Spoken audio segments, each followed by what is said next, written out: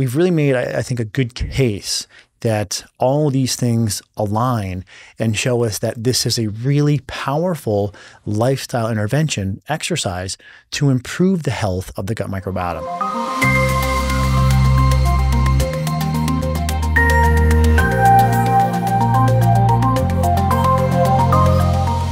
What is the #1 lifestyle hack for a healthy gut microbiota?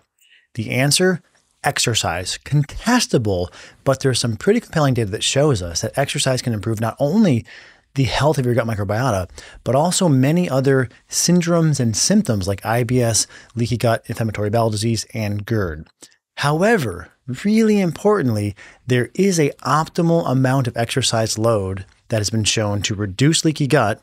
But if you exercise too much, this has also been shown, conversely, to increase leaky gut and symptoms. So thankfully, we have a 2023 meta-analysis that answers the question, what is the optimal loading of this lifestyle variable, exercise, for enhanced and optimal gut microbiota health? Okay, so let's break down how it is that exercise can optimize the health of the microbiota. And just one thing I want to call your attention to here, which is the microbiota, as you probably know, feeds off of things like fiber and prebiotics.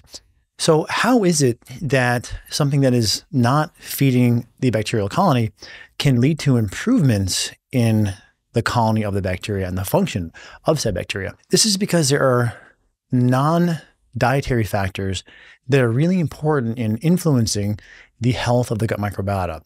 And one point in particular that's often overlooked, thankfully it's becoming more appreciated in this conversation, is the importance of your immune system and how the immune system and the microbiota have this crosstalk that can either be healthy or, I guess, somewhat adversarial. There's a little bit of anatomy and a touch of a story I want to tell you to help set the stage for the focus on the immune system as it pertains to things like leaky gut and health of your microbiota.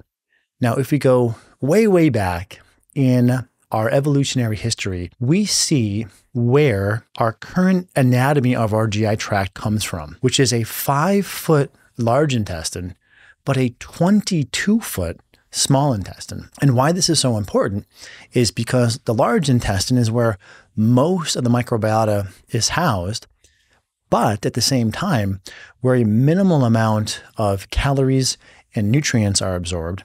In the small intestine, 22 feet in length, where over 90% of calories and nutrients are absorbed, also where leaky gut and inflammation can occur and emanate from. But where does this come from? So going back 1.2 million years, there are two competing hominids, one of which will become our ancestor and will inherit sort of their GI anatomy, and another which we will not. And this ties in with diet, leaky gut, and then we'll bring it into the exercise protocol in a moment. But we have Homo ergaster versus Paranthropus boisei. Now, boisei was kind of like a gorilla.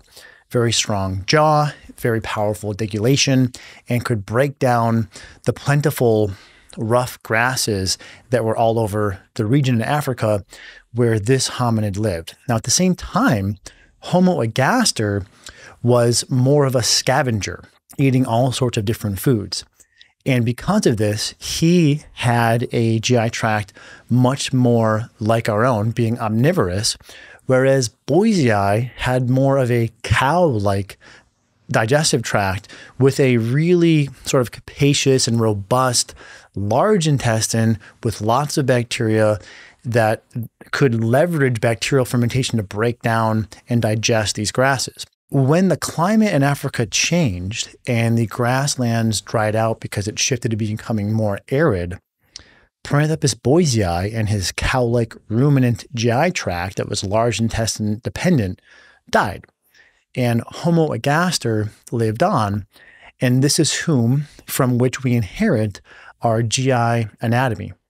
And if we go even further down, or I guess, more proximal to current day, advents like the hand axe allowed early hominids to scavenge even more animal proteins and cholesterol-laden bone marrow, which did not require a robust and high level of bacteria, large intestine to process.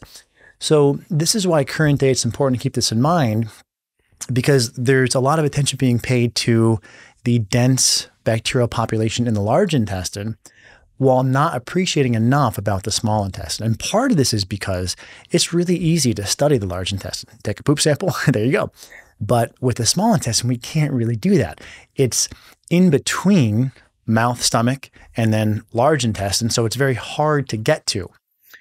But when we understand that physiology, we understand why things like exercise, which reduce inflammation and leaky gut, have a favorable impact on the microbiota and many symptoms and syndromes, independent of the fiber and prebiotics, which feed the colony of bacteria in the large intestine, which is less important.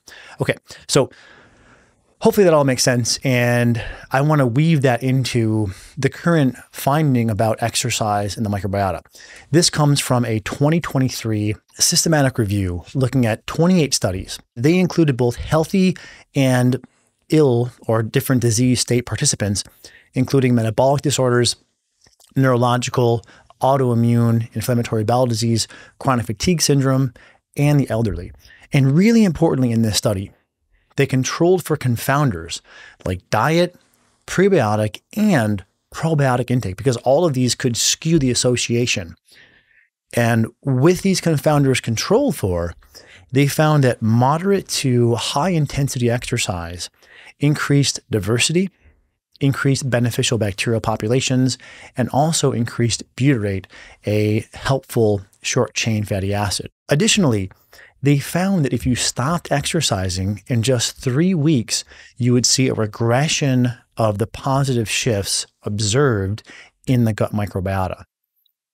And just briefly here, I wanted to cover some of the physiology of what's happening from exercise and where this benefit is in part conferred. And this comes from Frontiers Nutrition in 2021. I like this term, exercise as an ecosystem syntrophic, similar to symbiosis, something that fuels or feeds or fosters this symbiotic relationship between us, the host, and the residential commensal bacteria that we have this symbiotic relationship with. And you'll see a number of things as depicted in this graph: a bolstering of beneficial bacterial populations, an improvement in levels of short-chain fatty acids, increased diversity, healthy metabolite production, improved barrier function, and a decreased inflammatory status. However, this is limited to the colonic, aka large intestine epithelium. And this is where I want to make sure that we tie interesting physiology to outcomes, meaning when these things shift in the body, will that result in you having less diarrhea, you having less bloating, you having less leaky gut? So let's take a moment and make sure that we're sort of fact-checking the physiology and documenting that the physiology and the changes therein lead to the health outcomes that you're hoping the physiology will spur. Let's start just briefly here with a few studies. With a 2022 meta-analysis in IBS, irritable bowel syndrome. And this is going to occur mostly in the small intestine. So this gives us a window into, are we hitting and favorably modulating what's happening in that crucial 22 feet in length aspect of our GI tract. And yes, they found that exercise improves IBS symptoms, whether it be bloating, constipation, diarrhea, abdominal pain, gas, with a large effect size, meaning it was a clinically meaningful, noticeable improvement. So check one. Now, while we're in the realm of the small intestine, we should probably touch on leaky gut, because this is where the majority, almost exclusively, leaky gut occurs. And excitingly, in a 2021 systematic review, they found that exercise reduces leaky gut. However, this is where the really important caveat comes in. They demonstrated separately to this that 60 minutes or over of high intensity exercise actually increased leaky gut. And if you talk to various professionals in exercise science, exercise physiology, you'll hear that high intensity for a prolonged period, especially when it's cardio, can lead to overtraining fairly quickly. In fact, if you catch the podcast we published maybe 2 months ago with Dr. Mike T. Nelson, we cover how I went too hard with prolonged high-intensity cardio. And what do you know? I had GI symptoms resurge, including GERD, but also loose bowels and poor sleep. And this was a byproduct of my overtraining. So the sweet spot's really important. Again, I'll build this into the protocol that we'll detail here in just a moment. But let's touch on briefly inflammatory bowel disease. A 2022 meta-analysis found that exercise improves inflammatory bowel disease, which is autoimmune in nature and oftentimes, but not exclusively, occurs in the small intestine. A separate 2019 meta-analysis found that exercise improves constipation. And then finally, a 2017 meta-analysis found that exercise improves GERD, or gastroesophageal reflux, with actually the ability to decrease that by 33%. We've now covered that the small intestine is a very important aspect of gut health. We've covered that exercise can improve the health of the microbiota and some of the physiology therein. And importantly, we've also tied this to important clinical outcomes like improvements in IBS, leaky gut, IBD, constipation, GERD. And so we've really made, I think, a good case that all these things align and show us that this is a really powerful lifestyle intervention, exercise, to improve the health of the gut microbiota. So this brings us to the protocol, which comes from a very recent 2023 meta-analysis. And what they recommend and what they found in this meta-analysis was you want a combination of aerobic and resistance training. It doesn't have to be in the same session, just within a week, you want to be doing both at moderate to high intensity, and to do so 3 to 5 times per week for 30 to 60 minutes. And part of this is to help bridle one from going too excessive and tipping into overtraining. And if this is done for a duration of 8 weeks or longer, this is where we'll see the beneficial impact on the gut microbiota. Now, as a quick aside, if you're someone who's, let's say, highly conditioned and you're really prioritizing recovery and perhaps even going into periods of periodization where you're going to work harder and then recover, you can very likely do more than this. I just want to make sure it's on your radar screen that there is such a thing as training too much. And if you're not quite sure what a general target might be, this provides you with that. Now, to the question of what types of exercise are moderate or high, just a few things that we've taken from some of the research out here. Moderate intensity would be defined as brisk walking, biking, swimming, hiking, or light jogging.